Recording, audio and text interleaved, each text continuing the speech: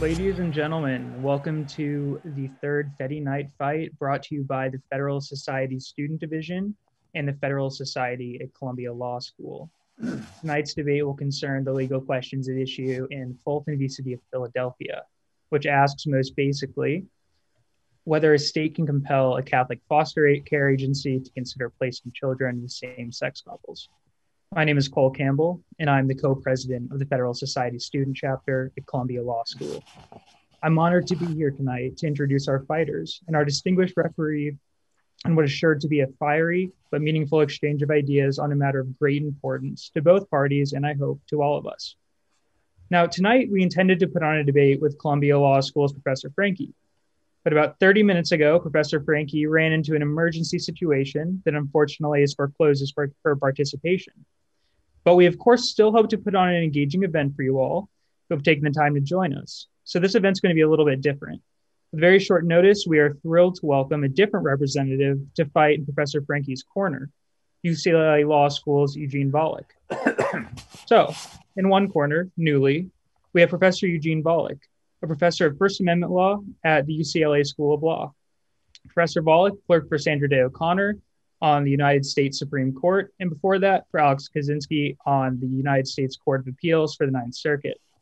Professor Volokh was born in the USSR and immigrated to the United States when he was just 7 years old, and he went on to graduate from UCLA at the age of 15. And today, with about 15 minutes notice, he is going to be serving as Professor Lorence's chair. And in the other corner, we have Jordan Lorence, Senior Counsel and Director of Strategic Engagement with the Alliance Defending Freedom. His work concerns religious liberty, free speech, and the vindication of other important interests. He has argued before the United States Supreme Court and various other state Supreme Courts on behalf of his clients. Before joining ADF, Jordan earned his BA from Stanford University and his JD from the University of Minnesota Law School. He also worked for the Homeschool Legal Defense Association and the American Center for Law and Justice.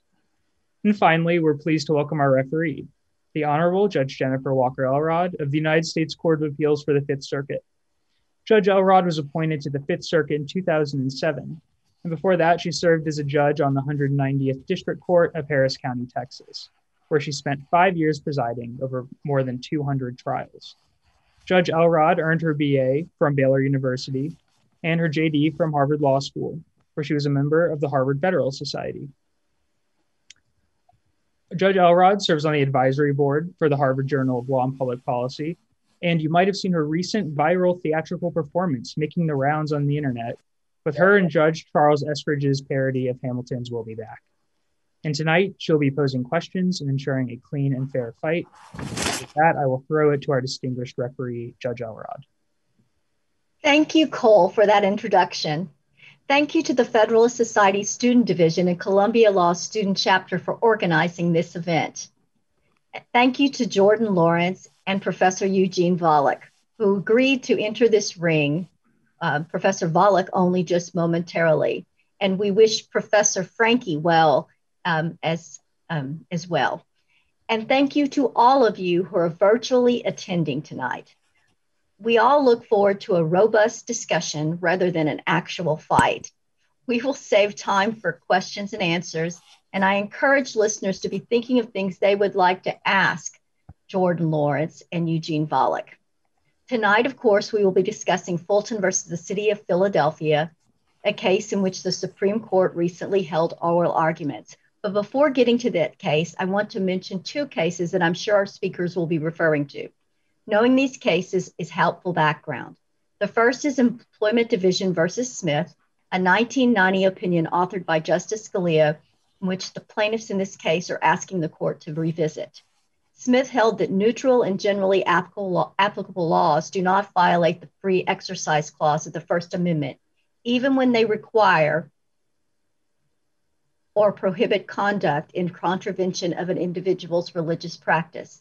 The opinion held that religious exemptions do not need to be evaluated under strict scrutiny, a standard of review that would require the government to assert that the law burdens religious practices is justified by a compelling interest, and the government has used the least restrictive means to further that interest. The other decision to keep in mind in this discussion is Obergefell. In Obergefell v. Hodges, the Supreme Court held that the Due Process Clause of the 14th Amendment guarantees the right to marry as a fundamental liberty, and that this is the same for same-sex couples as it is for opposite-sex couples. Chief Justice Roberts' first question at oral argument in Fulton asked about the tension between free exercise rights at issue in this case and the marriage equality rights in Obergefell. And tonight, I'm sure we will hear about both of these cases. Without further ado, we are going to begin the first round. And with the opening bell, Jordan Lorence, you are up, sir. Well, thank you. The oral arguments took place in this case the day after the election. And I think there's probably a majority of the court that wants to rule in favor of Catholic social services. And I think that there's a way to do this in which at least three major goals under existing legal doctrines, where there is a maximized number of families available to take foster children, that there is same-sex couples have total opportunity. Every one of them who wants to apply to be a foster parent will have opportunity to do so, and that also to protect and accommodate the religious convictions of Catholic social services in this. I think there's a couple of ways that they can do this under the Smith case. Now, maybe we can get into this later. I agree with those who think that the Supreme Court should overrule Employment Division v. Smith, but I don't think there didn't seem to be a lot of interest in doing that. And I think there's at least two ways that they can reach a very good result in all this. And one of the results I just want to say as well is that there can be peaceful coexistence between the supporters of same-sex marriage, those who are in same-sex marriages, and the people who believe either by religious beliefs or philosophical beliefs that marriage is defined only as one man and one woman.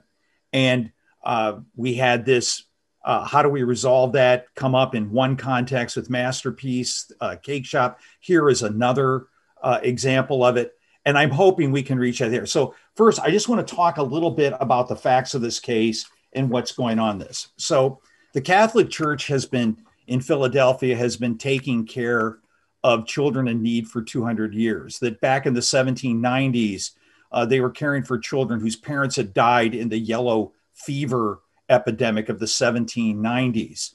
And they just continued through the 1800s.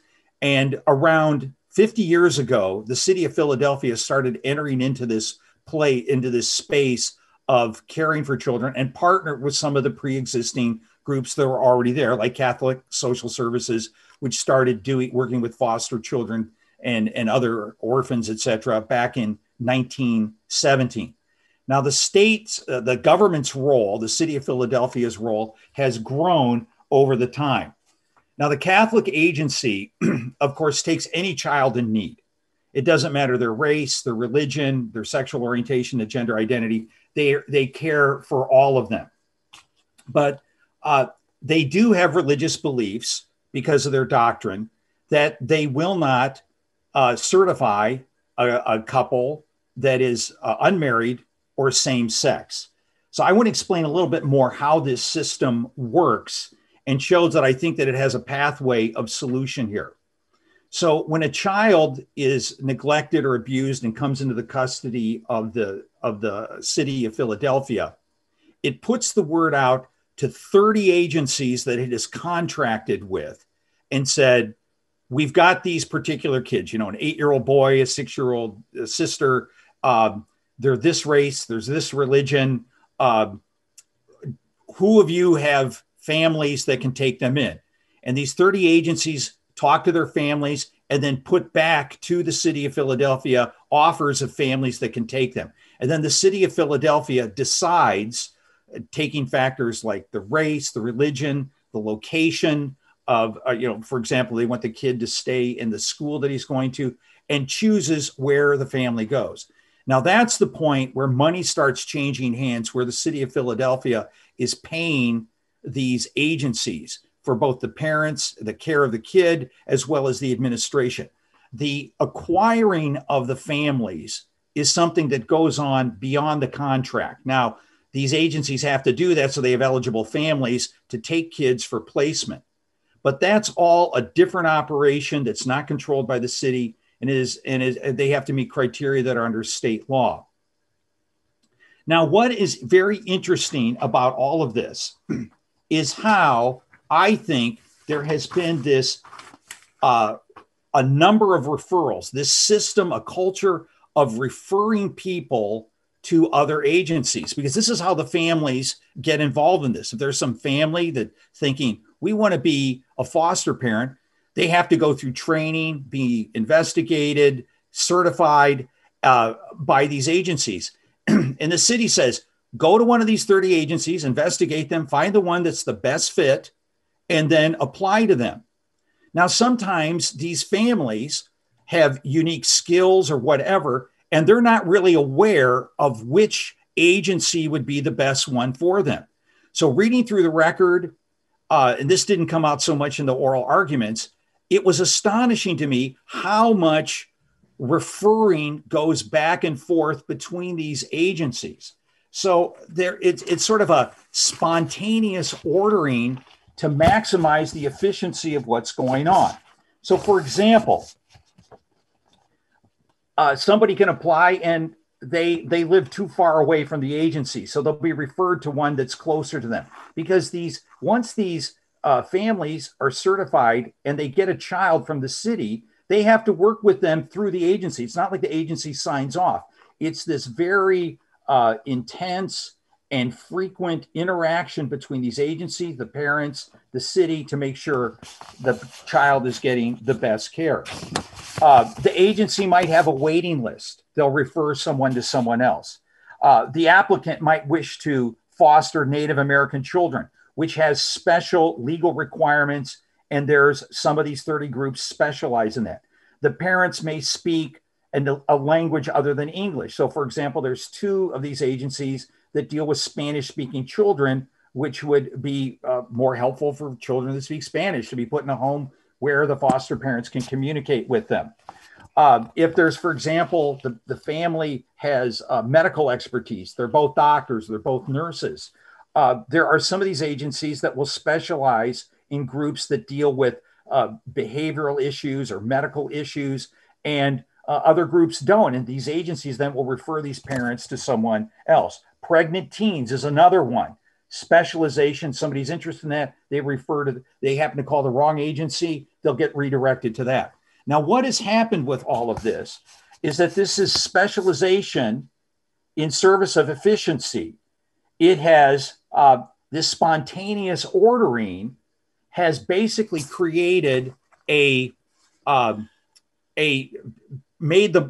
this system more effective by maximizing the number of number of families that can take foster children. It has allowed opportunities for any same-sex couple that wants to apply to see if they qualify to be certified. They can do that, and also accommodates the beliefs of the Catholics. And I think it's a win-win-win. Now, what happened here is that the city found out that they read in a newspaper article, and some reporter asked Catholic Social Services, what would they do if a same-sex couple came? And they said, well, that's never happened. But if it did, if a same-sex couple came, we referred them to one of the other agencies. And there's at least 3 or 4 that have gotten an award from various gay groups, from the Human Rights Campaign. And in fact, I'm not even sure that any of the other 29 say no to same-sex couples or unmarried couples the way that the Catholics do. But this caused alarm among various city officials.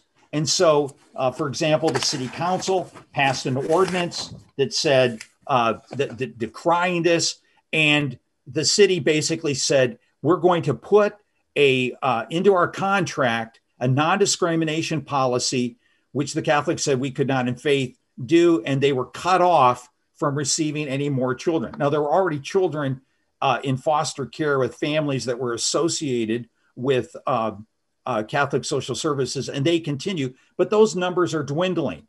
Yet, even at this time, the city of Philadelphia put out a public call for 300 new households to take foster kids, at the same time when they were cutting off Catholic social services.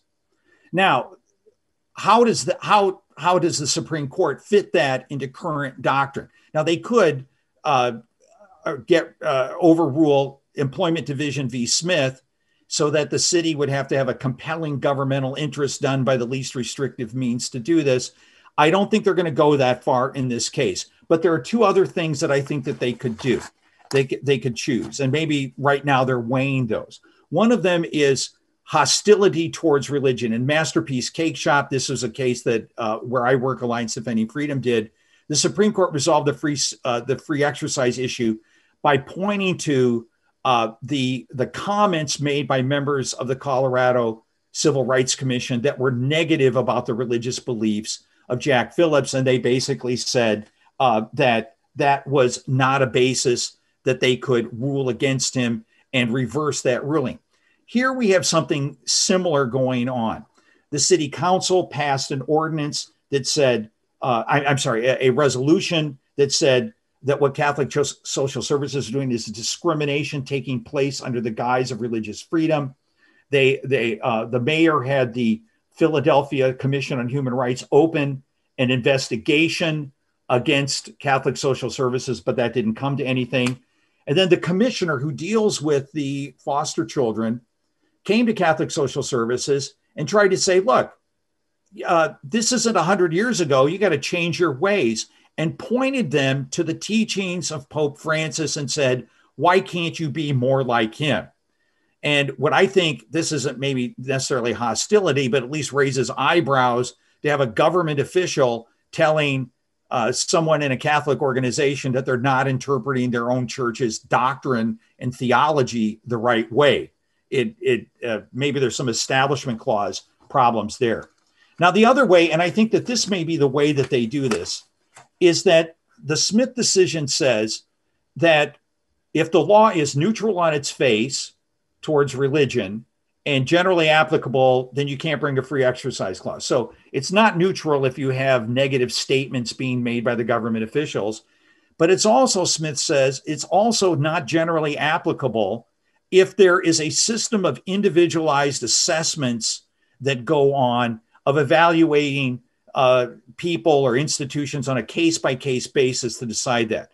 And I think we have this here. So even the contract provision itself that says no discrimination has, unless there is a waiver done by the commissioner.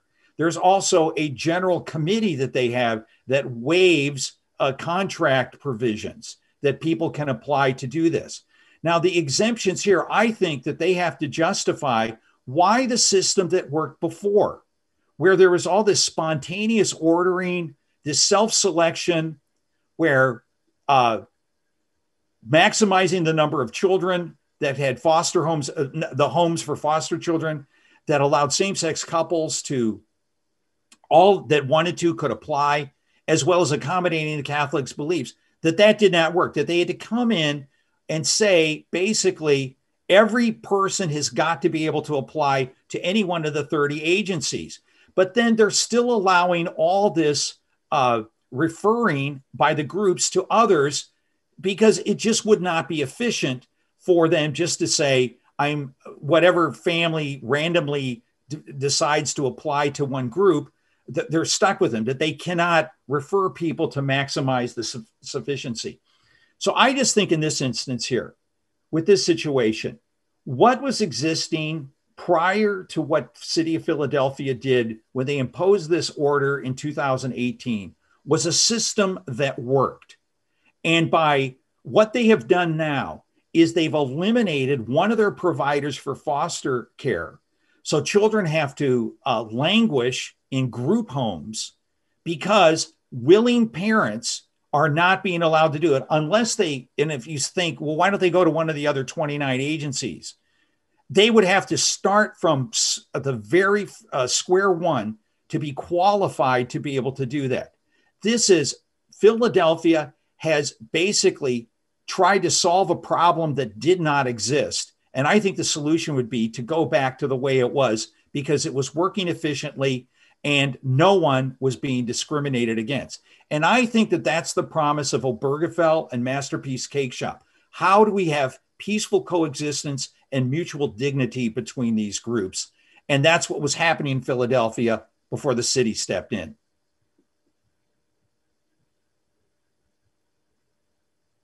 Thank you, Jordan. Eugene? Yeah, so Philadelphia has a job to do. It has what is these days at least perceived as a government function. If children end up without parents, they need to place them in some home or through foster care. That's an important government function. Philadelphia could, if it wanted to, perform this function itself using its own employees.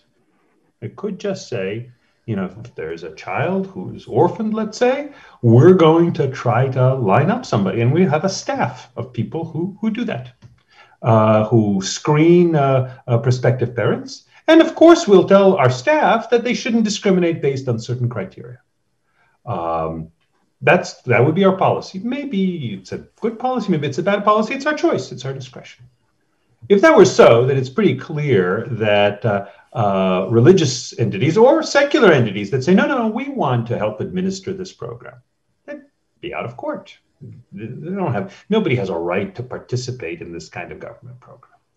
But for, I think, pretty good reasons, the city decided to essentially hire out, not on an employment basis, but kind of on a contract basis, hire out this function to nonprofits, many of whom, for example, have very good connections with various communities, may be particularly good at, as Jordan pointed out, at screening people in particular ways. But the city takes the view that it should insist that those groups also, generally speaking, not discriminate. Maybe it's a short-sighted view. Maybe it's too zealous in the pursuit of non-discrimination above all. Maybe some amount of toleration of discrimination coupled with referrals would be a more sensible approach. Maybe. But it seems to me that that is a judgment that the Constitution and the Free Exercise Clause leaves to the city, that the city is entitled to say, if you want to participate in this program, then if you want us to listen to you when you tell us, oh, we think this couple is good for this child and this couple we aren't willing to certify, if you want to listen to us, you got to play by our rules. And if you don't want to play by our rules, that's fine. You can provide lots of other services. Just you won't get this very unusual factor of participation in this decision about who gets to foster parent. So that's what the city of Philadelphia is doing here. And I don't think that the Free Exercise Clause stands in its way in this context. Now, to be sure, this formal non-discrimination rule appears to have been implemented recently, but that's in part because, especially when it comes to government running its own programs, it often starts with a limited set of rules. And then when things that trouble it arise, that's when it enacts new rules. So it may be that beforehand it hadn't really focused on it. Maybe it just assumed that various entities wouldn't discriminate, or it just wasn't top of its list. But now that it sees that there is this discrimination that is apparently happening, and by the way, my view is it's not a terribly harmful form of discrimination. Maybe it's the sort of discrimination that entities should be allowed to engage in, but that's not the city's view. In running its program, it concludes it wants to basically eliminate such discrimination, except within very, very few contexts. So what about the fact that the city seems to be hostile to something here? I do think the city is hostile to something. But I don't see any reason to think that it's hostile to Catholicism.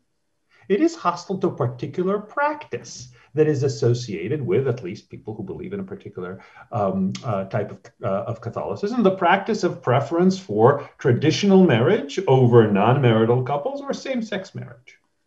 That is a practice that is entitled to be hostile to. It's the job of the government to decide which behavior that may have secular effects is something that it approves of or disapproves of. Now, there are some constraints on that, maybe in some situations. I mean, for example, if the city were to say, no, you cannot discriminate based on sex in whom you marry.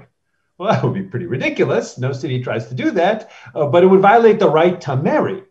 And so therefore, the city can't impose its non-discrimination rules in that situation.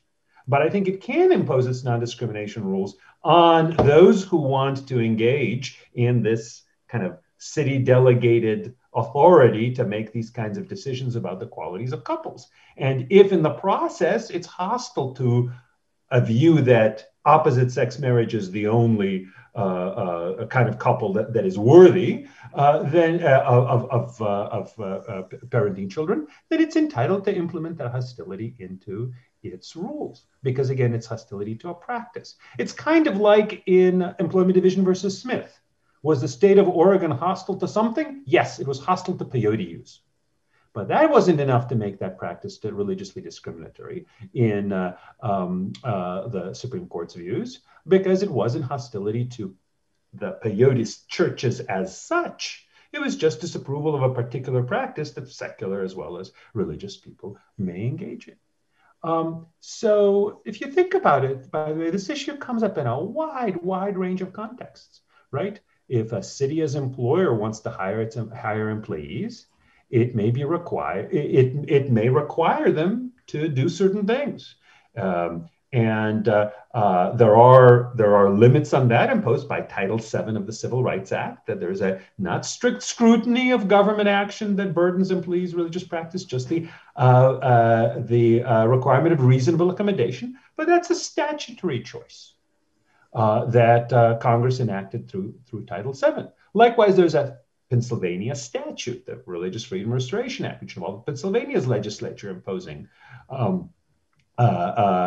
certain extra restraints on governments. But that's not before the court right now for reasons we can talk about later. The Constitution doesn't require the state to hire, or government entities to hire people and at the same time tolerate those people's religious practices, religiously motivated practices, when they violate secular norms that the government as employer prescribes. Seems to me the same rule would apply to the government when it's contracting things out.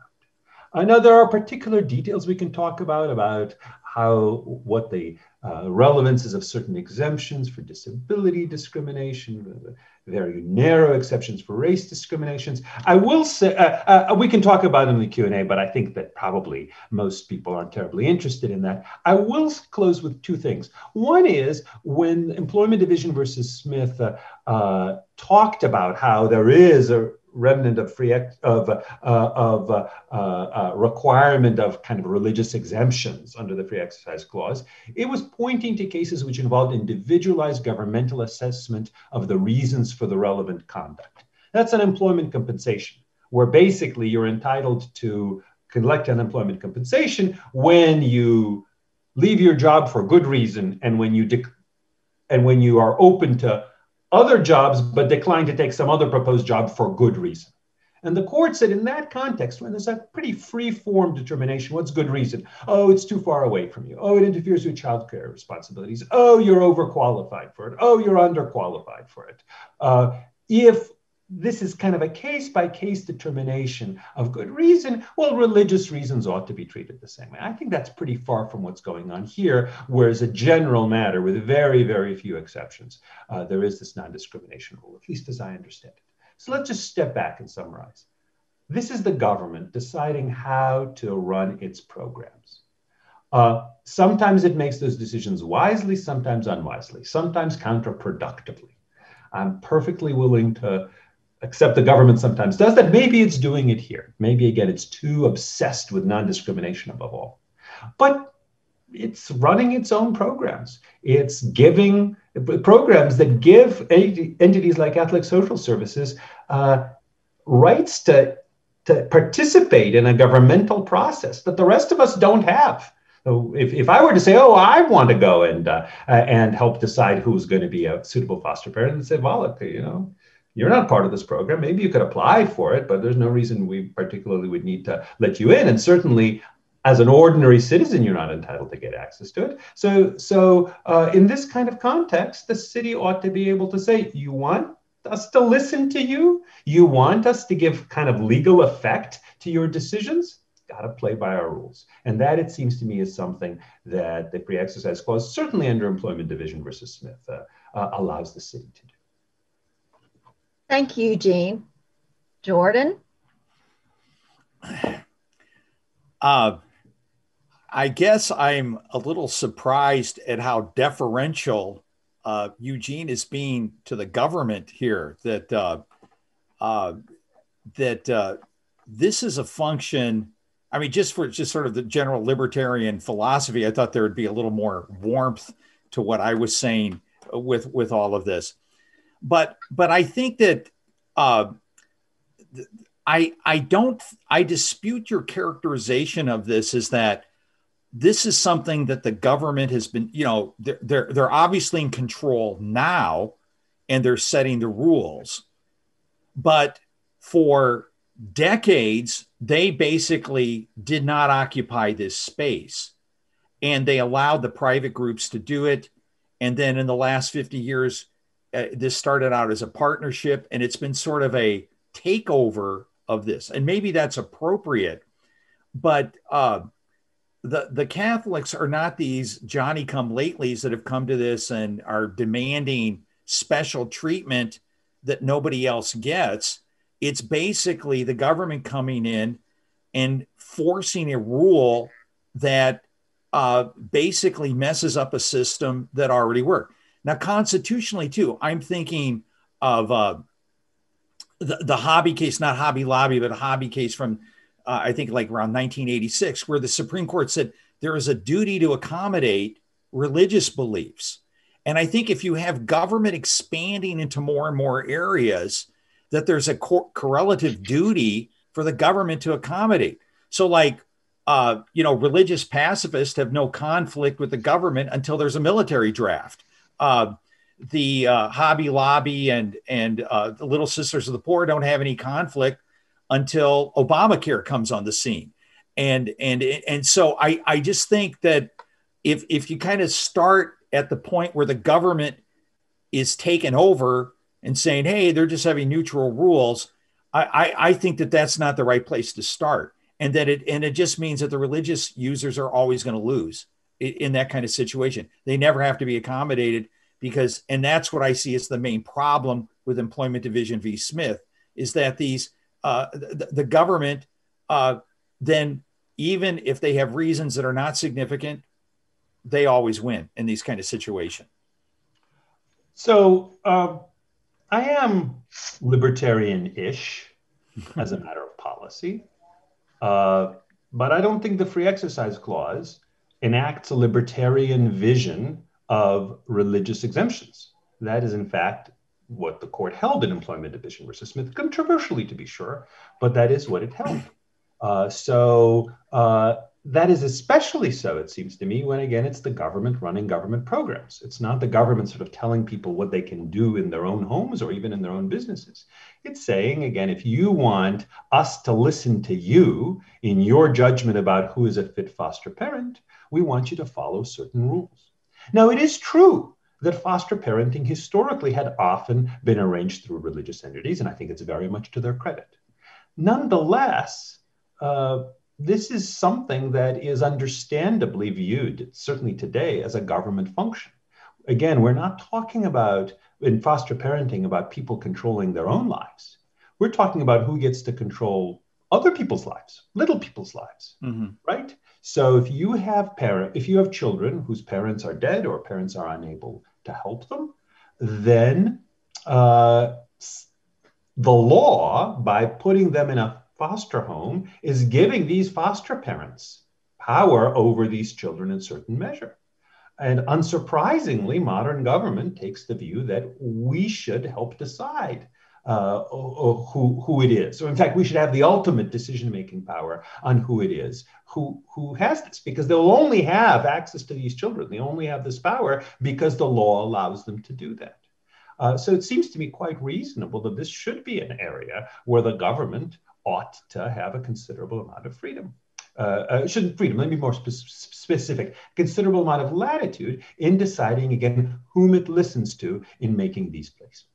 Finally, let me just close with Employment Division versus Smith, because now that we are at this question of whether it should be overruled, let me just close with one hypothetical. And I think we'll have plenty of time to explore it. Jordan, I'd love to hear your thoughts, probably during Q&A, and I think the students may answer it too.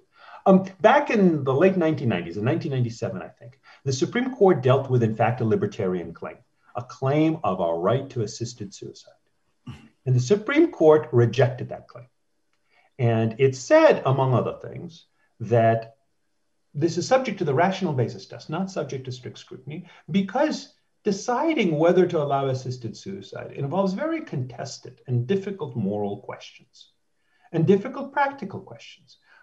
When is life valuable? Is it all life is valuable, or only life of people who want to keep on living that is valuable enough, more specifically, for the government to protect through the threat of criminal sanctions for those who want to help end it? Also, even if you say, if somebody really wants to die, they should be entitled to do that, there are questions about how we sort those who really want to die from those who don't.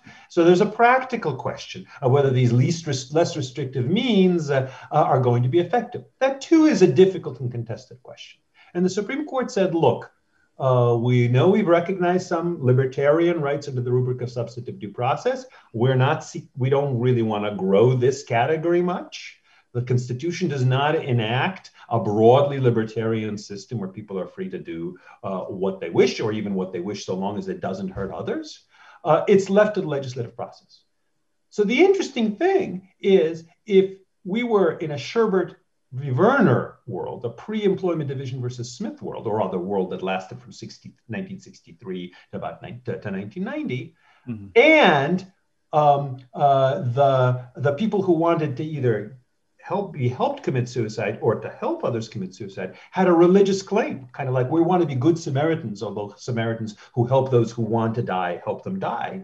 Then all of these difficult moral and pragmatic questions that the court managed, I think quite correctly, duck in Washington v. Glucksberg, it would have to consider, just as to religious objectors, because the religious objectors would presumably have this presumptive right under the Free Exercise Clause as a constitutional matter, not just as a statutory matter, not overcomable by the legislature, just as a constitutional matter. And that's not just that. It's as to employment discrimination laws and minimum wage laws and a vast range of other laws where where the court says we're going to avoid all of these problems of making these moral and pragmatic judgments by leaving it to the rational basis test, and therefore for the political process, all of those, the duty to, or claims of a right to refuse to testify on religious grounds, all of those would be returned to the courts to decide, at least when somebody is making a religious objection. I think that's something the court rightly avoided with Employment Division versus Smith, and I don't think it should want to go back into that business again.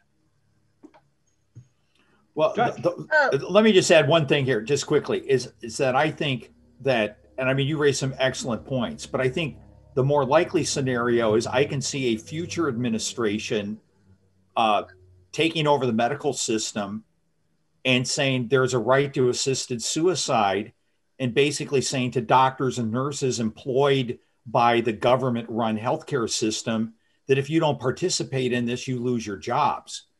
And you have, this is a general rule that applies to everybody, and we're going to grant no religious accommodation.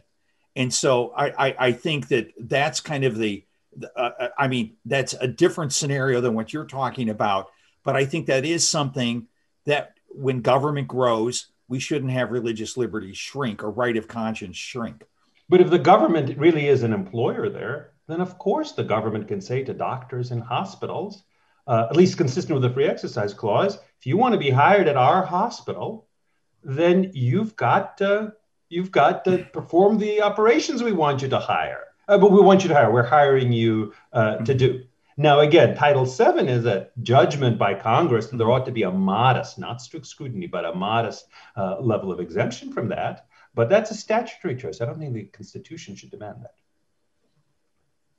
So, Eugene, just want to make sure I got this right. If the government goes into a sphere and dominates the sphere and takes it over, then it can have any rules it likes, even if they burden religious people. So if they take over all the hospitals, they can have, this was a hypo at the actual argument, I think that Justice Barrett asked, and she didn't ask it about assisted suicide. I think she asked it about abortion, Right. requiring every doctor in the hospital system to perform abortions or certain percentage of them or something. And then would this be discriminatory against Catholics? The same thing for schools. The more that the government decides to decide, we're going to run all the grocery stores and we're going to run all of the government's going to run the entire economy. We're going to be a centrally planned country. Does that mean that the government then can have all of these rules then? And that where do religious people's rights kick in under this theory? So let's look at Employment Division versus Smith. There, the government didn't even really have, at least the way the court conceptualized the case, a hook of the government as employer or government as contractor. There, the government had a law that made it a crime to use peyote, just a crime. And by the way, throughout early American history, there were no drug laws. My understanding is they're generally a creature of the early 1900s. To be sure, at the state level, there were some alcohol bans, but pervasively, they didn't come around until the early 1900s. And Justice Scalia's response was, well, maybe that the government has now, he didn't even articulate as taking over the field. They're just creating criminal laws to ban things that before were not banned. But it's entitled to do that, and nobody gets an exemption from that. So under Employment Division versus Smith, if the government can criminalize the use of peyote, then yes, if the government is actually taking over some field and actually running it itself, then in that case, it's even clearer it can, as a condition of employment or condition of contract, so impose the same rules. Now, one thing that I think is important about this field is, again, this isn't like the government just saying, I'm going to take over grocery stores. It's the government saying, we're going to take over the decision about who is going to have custody, who other than the birth parents is going to have custody of a child. That is quite suitably a government decision. That is a decision that understandably it's the government and not just some third party that's going to be making. So I think this is a particularly sensible place for the government to say that. But yes, under Employment Division versus Smith, the government doesn't have to be limited to its authority as employer or as contractor. It can impose criminal laws. Now, what's the constraint on that? Justice Scalia was asked that essentially. And in the Smith opinion, he said the constraint is the political process, that there could be religious exemptions obtained. And in fact, it has turned out that one way or another, most American jurisdictions, including Pennsylvania, have statutes like the Religious Freedom Restoration Acts, which I actually support, precisely because they're not constitutional mandates, but rather statutory mandates subject to revision the way statutes are, where religious objectors do have such exemptions. Likewise, Congress enacted in Title VII an exemption for employees even of private businesses, which employees have taken advantage, for example, of in saying, I don't want to participate in performing abortions. And there are special statutes that actually protect specifically employees that do not want to perform abortions. So I think that's rightly left to the political process. Let's just step back a little bit more broadly. What about this religious person who feels I have a religious obligation to participate in assisted suicide? I think the general answer is, okay, that's your felt religious obligation. We understand that. But if we have a generally applicable law forbidding assisted suicide, we don't have to give you a special exemption just because you believe it's really, really, really wrong. That is to say, the law is really, really, really wrong. I think that's the premise of Employment Division versus Smith, and I think it's correct. Thank you. Thank you, Eugene. Jordan, did you want to respond? I do have a question for you too. I'm not just picking Eugene. I would say, though, that there is kind of an implicit standard of, maybe it's not a compelling state interest, but of some significant state interest. So somebody says, I have a religious belief that I have to participate in assisted suicide. That would be similar to somebody says, I have a belief that it's a sin to pay taxes. And the governmental interest is at a point where they can say, look, we cannot allow exemptions from this general rule. But in other situations, I think the government imposes rules out of convenience. Their interests are not that significant, that sort of thing.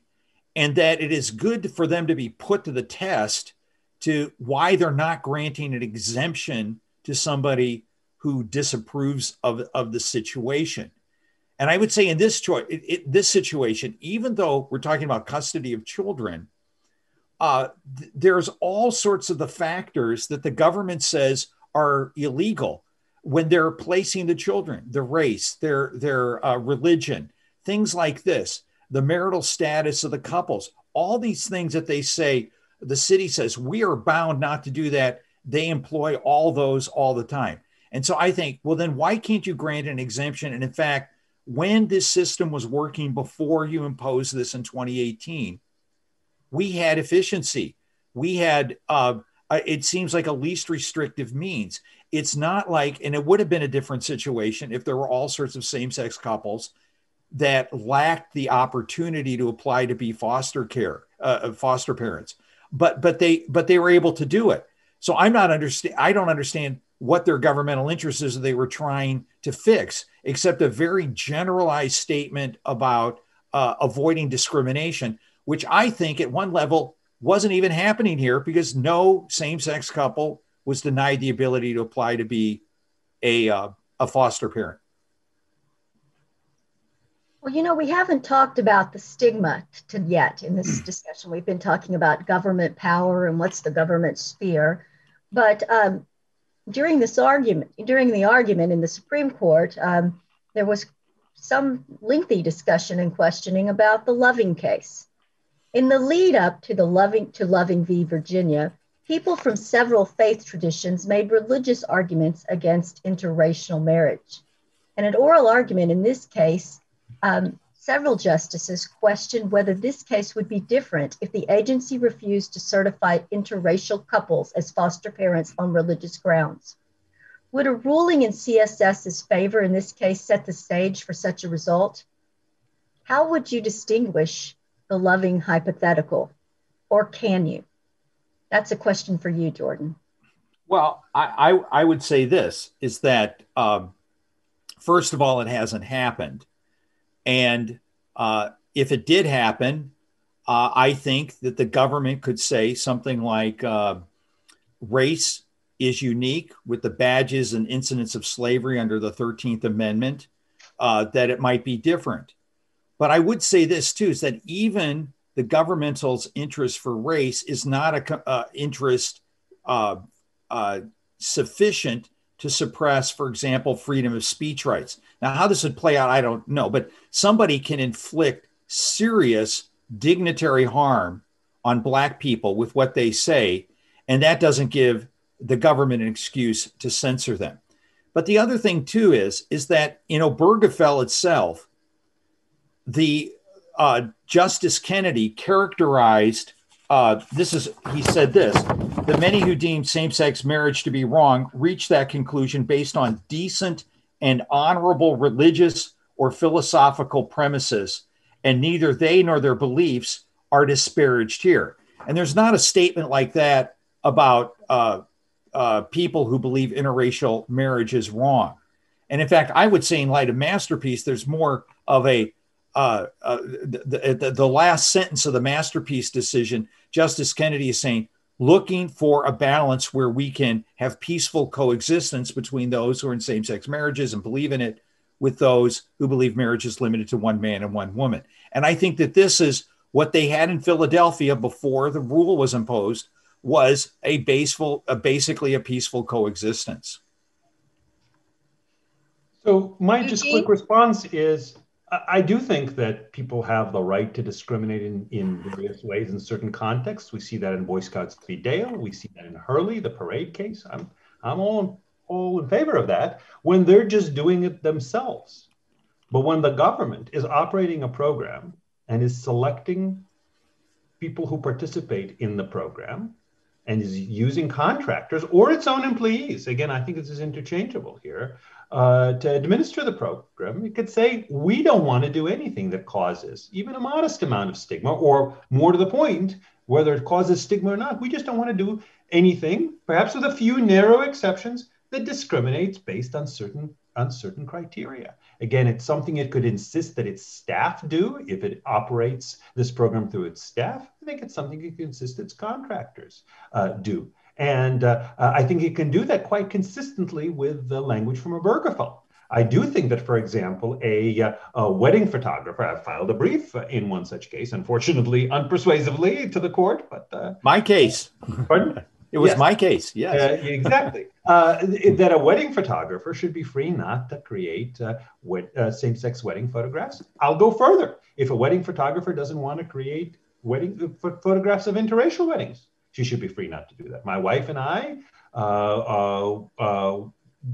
I'm Jewish, she's not. Some photographers may view that as kind of impermissible intermarriage, probably more likely some Jewish photographers rather than non-Jewish ones. And if one of them told me, I'm sorry, I don't want to photograph your wedding, I think they'd have every right to do that. But if the government decided it wanted to provide subsidized photographs, or as part of, let's say, the UC system, it have photographs of UC faculty members' weddings, then it could insist that the photographers it hires for that particular task go along with its rules.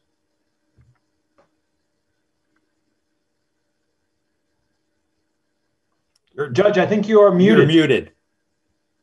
Thank you. Thank you, gentlemen. I think you've acquitted yourself very well in this pseudo boxing match. I want all judges to feel that I'm acquitted. No promises there, Eugene. We're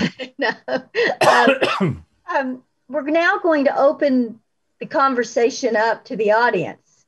And so I hope you don't take any blows from them, but they will be asking some questions. I do have some instructions for you, audience members. If you're on the phone, you need to dial *9. If you're in the chat feature, you should raise your hand. We have a couple of hand raises in the chat feature. I will call on you. I do ask that you make your questions brief. Fair warning, I will cut you off if you give a speech instead of ask a question. And I have you're warned, but we do appreciate your questions. We'll begin with Sean Callahan, Sean's had his or her hand up for a long time. Hello, thank you, Judge. My question is whether Smith can be overruled or at least conformed to Yoder through Lukumi by revivifying the sincerely held religious belief test. I think it's commonly supposed that the rationale for Smith is that judges can't possibly say whose beliefs are sincere. I think it's more that judges don't want to say what beliefs are religious. But is it really true under the original public meaning of the First Amendment that we can't say whether a belief in killing yourself is a religious belief or other similar such determinations? Well, my view is that the current law allows the government to decide what's a sincere belief and what's not. In fact, requires it under various RFRAs. Yes. But what it can't decide is whether the belief is central to a religion or is true religion. And it also can't reject beliefs because they're unfamiliar or kind of parts of a very small religious beliefs or even are idiosyncratic. So there are debates about the original public meaning of the Free Exercise Clause and whether it's more like Smith or more like Sherbert or maybe more like something in between. But I see no way in which a court can say, you believe that the parable of the Good Samaritan means you should help kill people who seek death, seek a mercy killing? No, you're clearly lying. Doesn't matter how sincere you seem, doesn't matter what other people testify that you're sincere, you must be lying. Or even if you're not lying, that's just wrong. That's just not a religious belief. I can't see how that would be so. Now, that may not be the standard way that most Christians would interpret the parable of the Good Samaritan, but it doesn't have to be. In fact, I think one feature of the Establishment Clause is the government can say this is true Christianity or this is really popular Christianity, that is to say something a lot of people believe in, and that's something, therefore, we would prefer over something that is weird or idiosyncratic. So yes, it seems to me that while you can use the substantial burden threshold to get rid of cases where the person is making stuff up in a way that you can say, at least by preponderance of the evidence, I think he's lying. But you can't get rid of claims because they're somehow inconvenient or they're unusual or they're contrary to the judge's own view of what religion ought to be. Jordan, can I just add, I agree with what Eugene is saying. And I would say that if the religion seems to be a pretext, so for example, I think that comes up in some financial fraud situations where they're purporting that it's religious, but they're just basically doing some kind of thing to, get tax benefits or whatever and setting up a fake church, and their name's Bob and they set up the Church of Bob or something like that. That's where the sincerity issue comes in. And I agree. You don't judge the centrality. I think you can judge the sincerity, but I don't think that's usually the issue. It's the compelling state interest and the least restrictive means is usually, and the substantial burden. Those are the factors that are usually at issue in religious liberty cases and free exercise cases. Thank you. Thank you for your question. Next question comes from Tori Rhodes. Hi, thank you, Judge. Please tell me if I'm completely off base, but when I was hearing Professor Eugene, I was thinking and wondering if from the government's perspective, can their opposition be likened to something similar to a baston and peremptory challenge, that as a private actor participating in a government program, they could be viewed as a state actor for equal protection purposes? Meaning that the private actor is discriminating not on the basis of sexual orientation, but because of the same sex? Interesting. So the question is whether it would be constitutionally compelled under the Equal Protection Clause for the government to insist that anybody participating in this foster care process, foster care screening process, not discriminate. It's an interesting question. I think the Batson cases are kind of, they're pushing the boundaries of what is state action. Even if they're correct, I don't think that the court is likely to go considerably beyond them. I think if a city were to say, look, we will allow screening by entities, even without any non-discrimination rule, so long as they're willing to refer people so that every couple will get somebody who'd be willing to screen them. I think that would be within its authority. I don't think that would violate the Equal Protection Clause for the city to take a hands-off approach to that. But I do think that the city is entitled to take a hands-on approach. And again, one way of thinking about it is if this were all done by government employees and the manager of the program sends out a memo saying, all of you folks who are being paid in order to run this program, I'm telling you, you have to follow these rules. Seems to me that would be constitutional. And the fact that it's being done through contractors, I don't think changes the analysis. Jordan, did you have anything to add? Well, I would just add that the city of Philadelphia has never claimed that the contracting agencies are state actors, that has not been their argument. In fact, that they've said we have nothing to do with the recruiting and investigative process to certify the foster parents. They're not liable for any problems they do, that sort of thing. So there's much more of a hands-off approach here that they have with this kind of situation.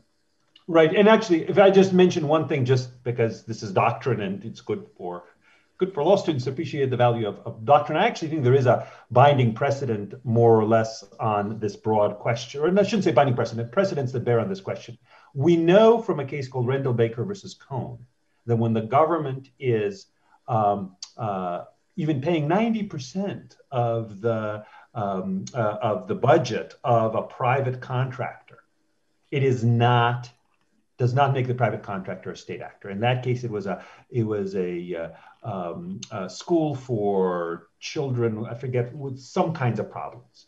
And it was very heavily subsidized by the state, but it was not actually run by the state. And a teacher, I think, sued saying her First Amendment rights were violated by the school. Court says that's not a state actor. On the other hand, you have Bob Jones University versus versus United States, where the government says we're going to deny tax exemption, which is a form of subsidy, to institutions that discriminate based on race. And the court there upheld that under strict scrutiny. And in Employment Division versus Smith, the court actually gave Bob Jones as an example of a kind of case where under the Employment Division versus Smith rule, there shouldn't be any heightened scrutiny. Now, you can debate whether the result, whether Smith is right, of course, on this. But the important point is there are a lot of situations where the government doesn't have to enforce non-discrimination rules because there's no state action, but is entitled to if it wants to. Okay, thank you. Our next question comes from Corbin Kaufman. Yes, I was curious about for the religious animus argument under Masterpiece Cake Shop.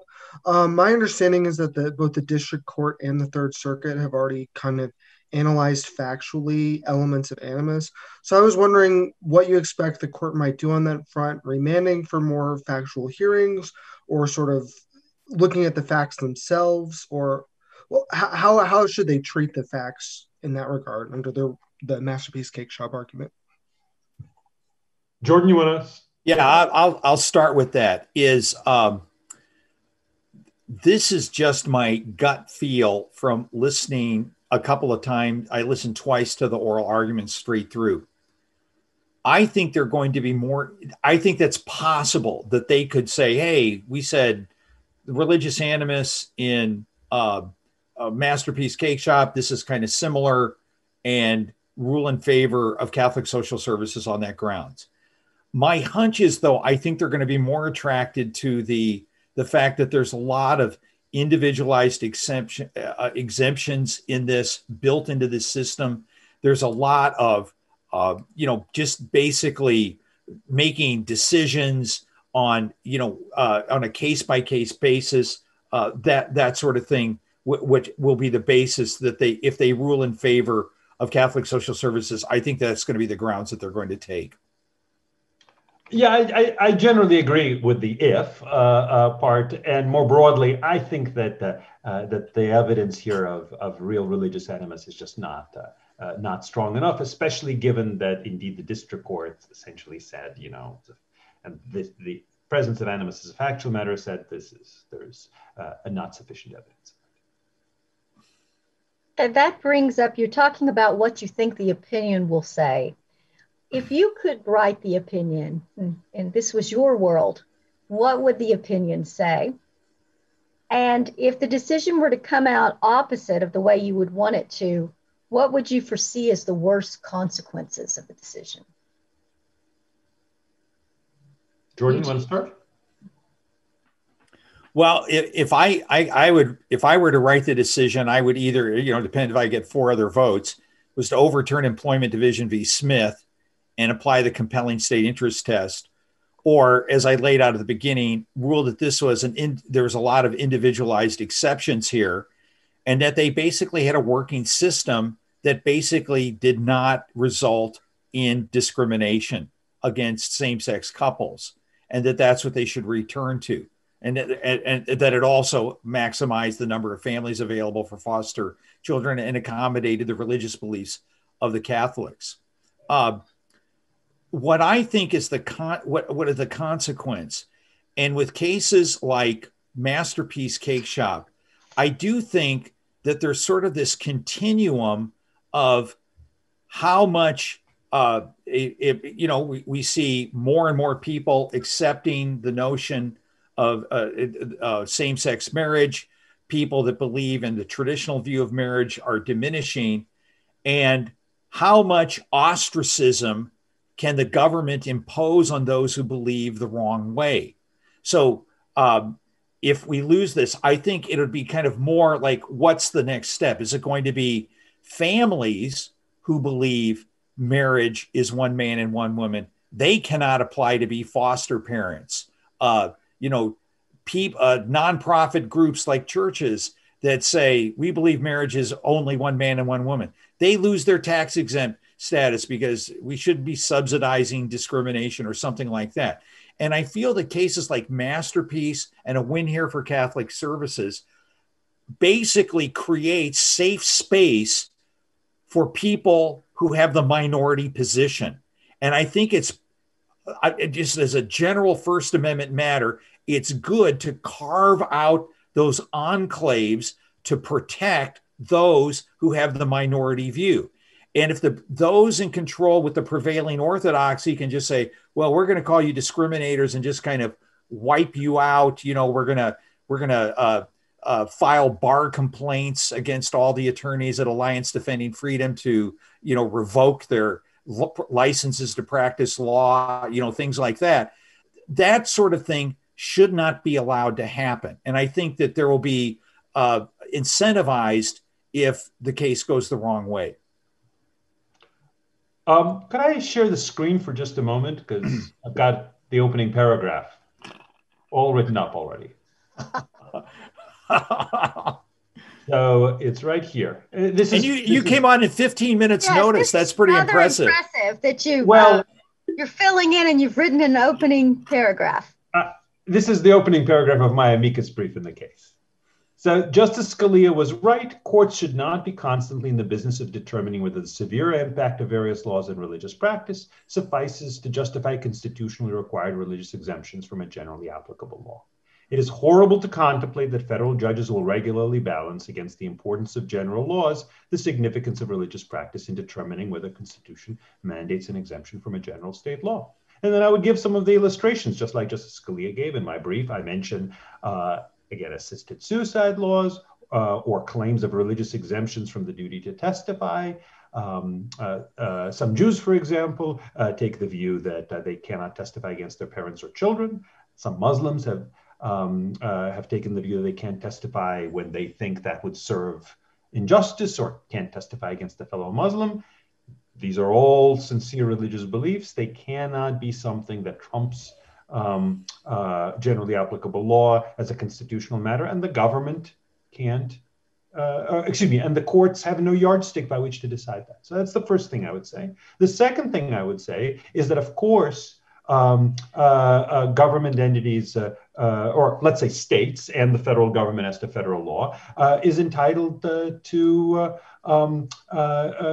carve out religious exemptions so long as they're suitably neutral. And in fact, Pennsylvania RFRA has done that. In it, the Pennsylvania legislature has done that. As it happens, the Third Circuit said that this restriction did pass strict scrutiny. That question is not before us. But obviously, Pennsylvania courts, as well as the Third Circuit, can decide in any particular case how to apply the statute that the state legislature has indeed enacted to give extra protection for religious observers.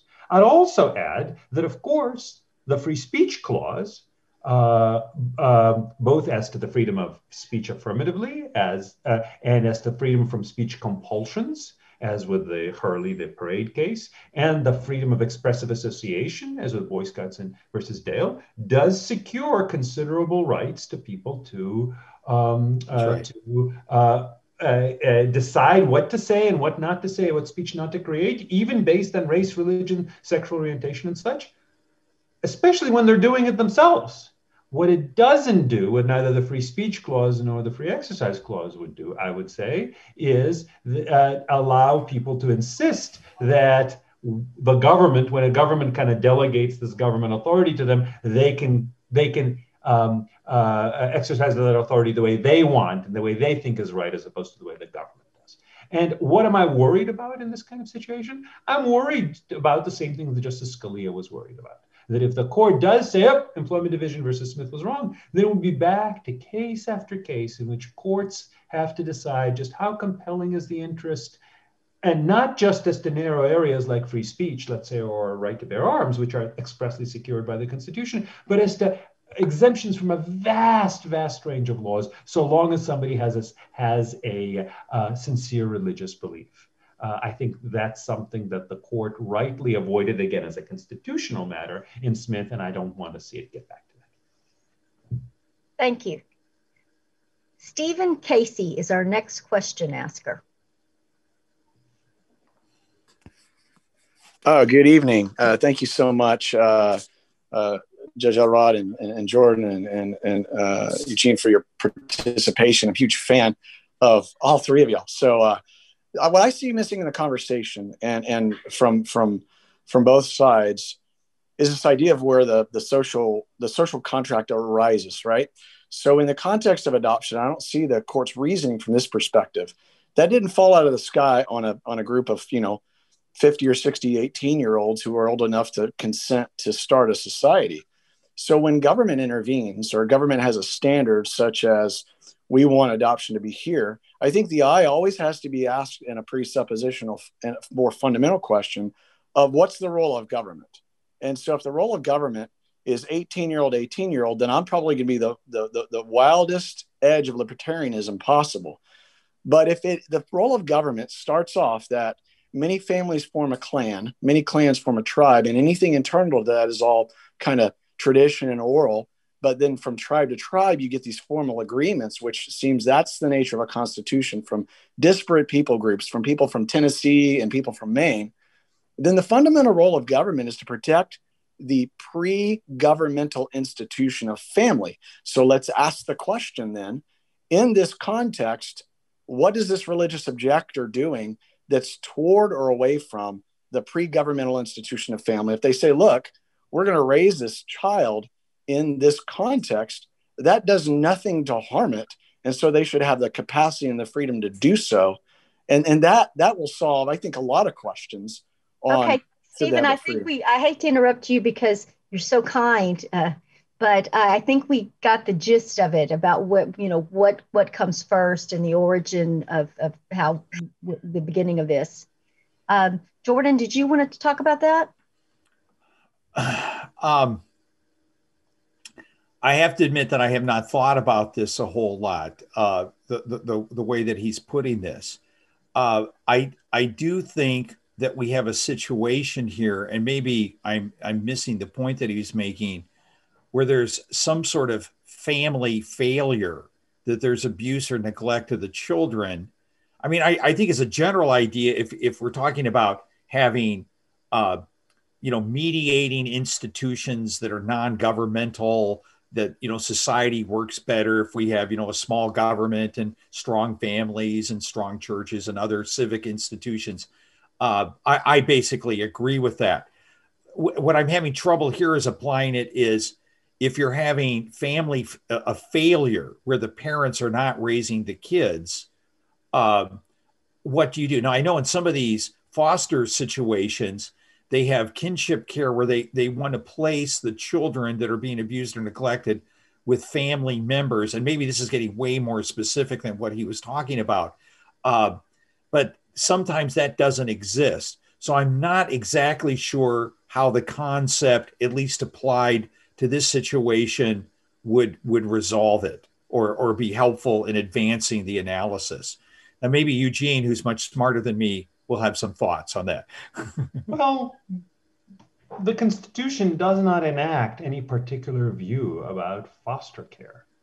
I think Jordan believes that it enacts a view about how religious institutions may participate in that. But setting aside that question, the Free Exercise Clause question, it doesn't implement any such view.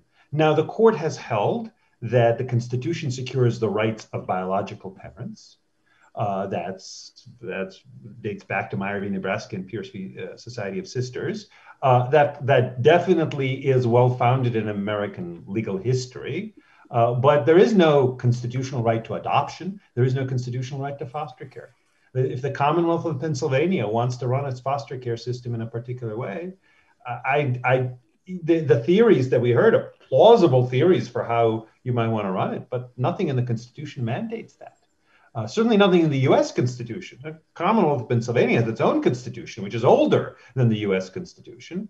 And maybe something can be found in it that requires that, but I don't see how the Bill of Rights or any other feature of the U.S. Constitution requires us to have that kind of conception of foster family structure. So I think the question had a natural law flavor, that there's something that comes before the Constitution. So, well, nothing requires Pennsylvania to adhere to some contested vision of natural law. Okay. Randall Hood.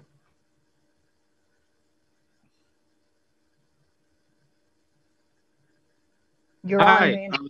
First off, I was wondering where the government got the authority to open such an office or create such an office, when in fact, are they not prohibited by the general welfare clause, both in the promote the general welfare and provide I'm sorry to interrupt. I read your comment in the chat. This is the state government. It's not the federal government. This is not a question here of federal government. Promote the general welfare. And in the promote the general welfare, it states that the creation of, or new increase in creation of offices is prohibited when coupled with the Ninth Amendment, which states that you cannot deny or disparage a right in the Constitution that is by the people, which means on the side of the people, which means where the people lose authority to the government, it cannot be created. Okay. I think we have your question. You want to know where the government has the power to enact this law. And so I think we have your question. Would anyone like to address that? Well, I think the answer is the states have plenary power to do those things that there's not forbidden by the federal constitution.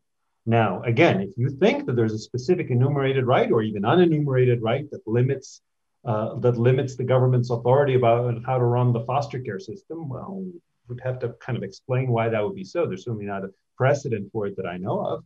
But unlike the federal government, which is a government of enumerated powers where Congress has to point a particular provision, as to state governments, at least under the federal constitution, they can do all sorts of things, including deal with foster care. And if you're going to be dealing with foster care, then you have to decide who it is who selects who can provide foster care and what rules they must follow in so selecting.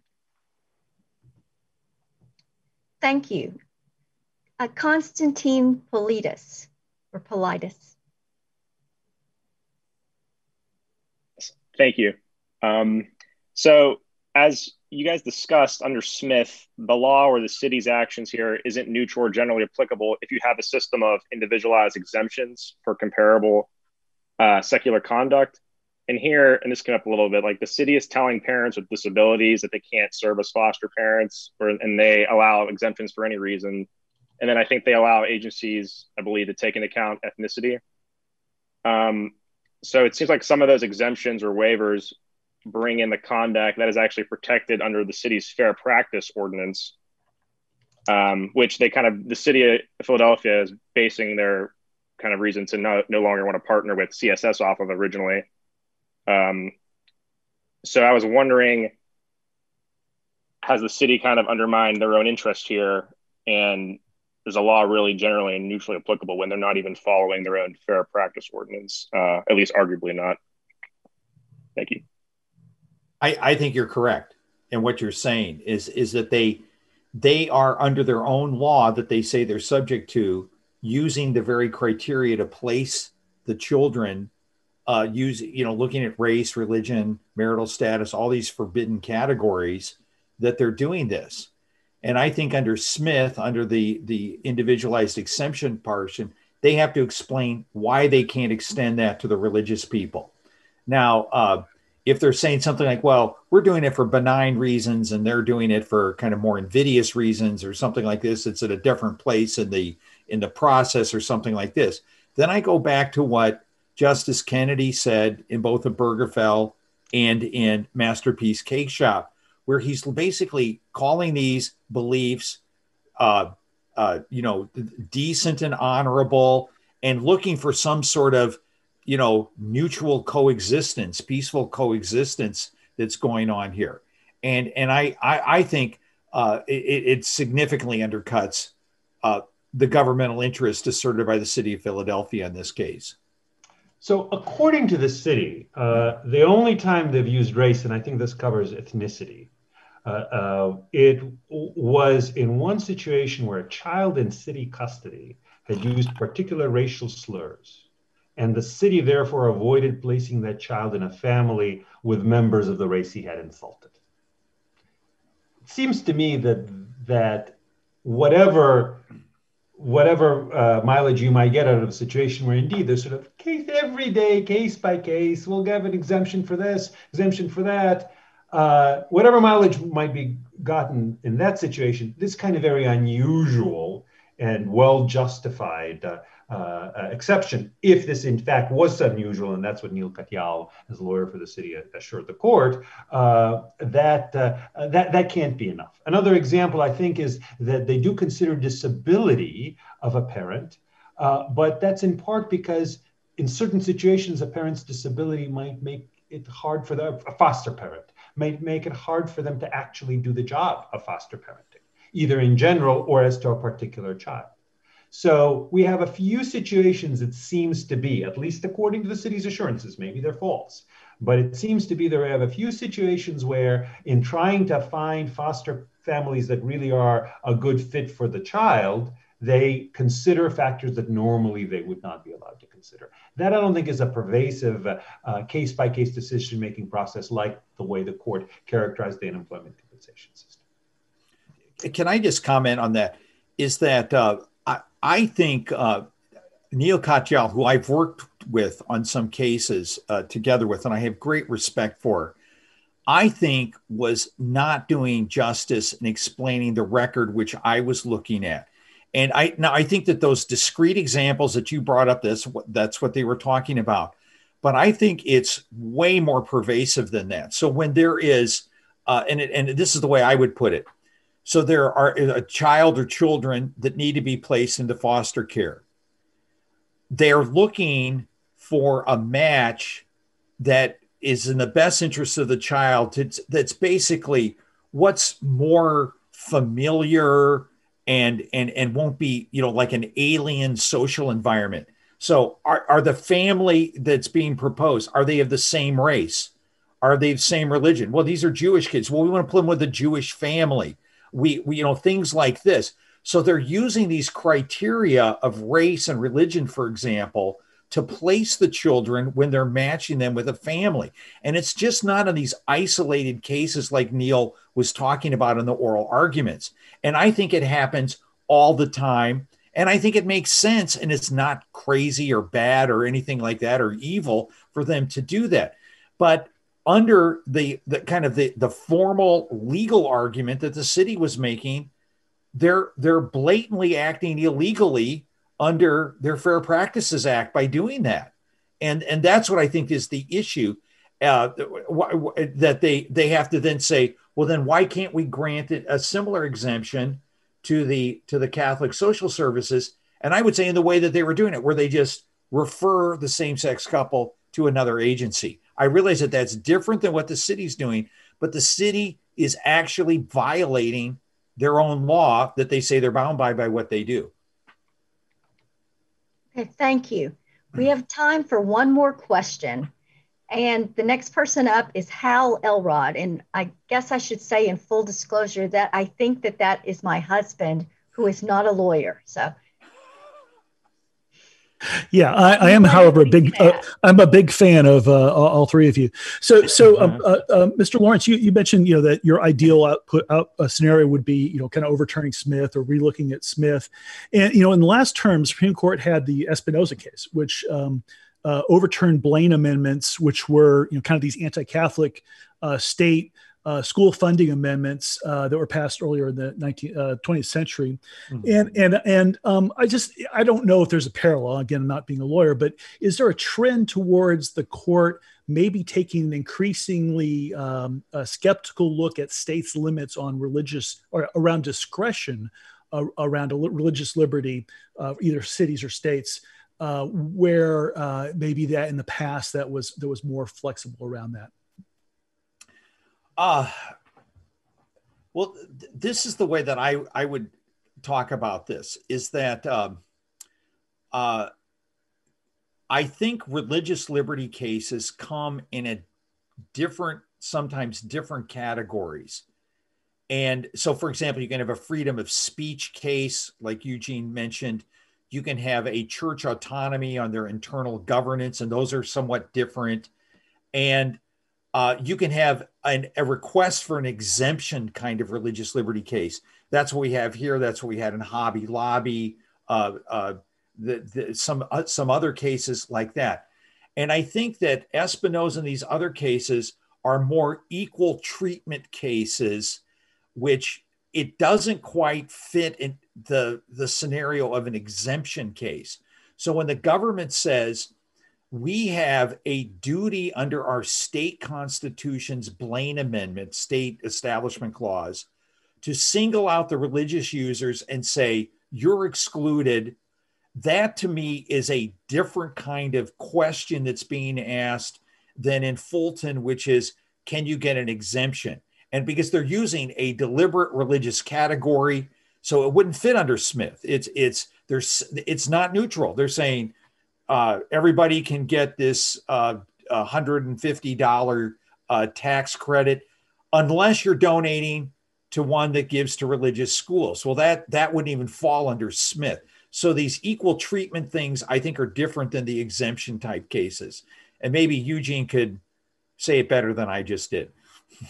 No, I entirely agree with you and I have long supported the view that the court endorsed in Espinoza that the Free Exercise Clause prevents the government from discriminating against religion. You can't say we will fund scholarships. Let's say Montana is more complicated than that, but let's take a stylized example. We can't fund scholarships. We won't fund scholarships at religious schools, even though we do fund them at private secular schools. That's discrimination against religion. Free Exercise Clause prohibits that.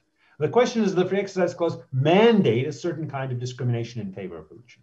Does it mandate the exemption of religious institutions and individuals from generally applicable laws? There, I think Justice Scalia, who also, by the way, said in an earlier case, the Free Exercise Clause forbids discrimination against religion. I think in Smith, Justice Scalia got it right, that the Free Exercise Clause also does not mandate discrimination in favor of religion.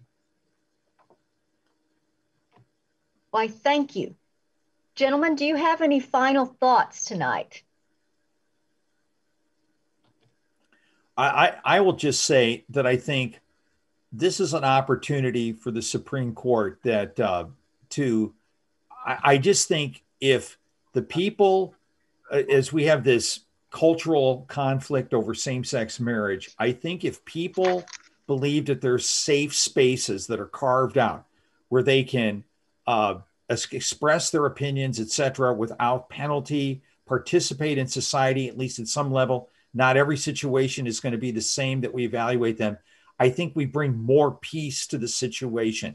But if they are feeling like all their safe spaces are being overrun, I don't think that's a good situation for a good way to resolve this whole cultural question. So I actually agree with that. And sometimes I think it's even these spaces are constitutionally mandated, say by the Free Speech Clause in certain situations. Yes. I just don't think they're constitutionally mandated when the government is essentially asking people to give it advice about where to place children in foster homes and is implementing conditions that says if you're going to have your advice listened to, you've got to follow our rules. That is an area where I think the government can say, this is our program, our rules, and that's that. Well, this was a very civilized fight night, very erudite fight. I hope that people learned about this case and about religious liberties and this topic, and I'm going to turn it back over to Cole. Thank you, gentlemen. Thank you, Judge. Thank you, Your Honor. All right, that does it for tonight, everyone. It was a different event than we planned, but I think the conversation was still quite good. So a special thanks to Jordan Lorence for taking the time out of his schedule to participate. Of course, to Judge Elrod for serving as a thoughtful moderator, to the FedSoc Student Division for helping pull this all together, and of course, to Professor Volokh for stepping into the arena on such short notice. Thank you to all of our viewers here, whether you're on Zoom or viewing through YouTube or Twitter. Be sure to keep your eyes peeled for the next Feddie Night Fight, which I'm told will be Festivus themed. Thanks again, and on behalf of the Columbia Law School Federalist Society chapter, have a happy Thanksgiving.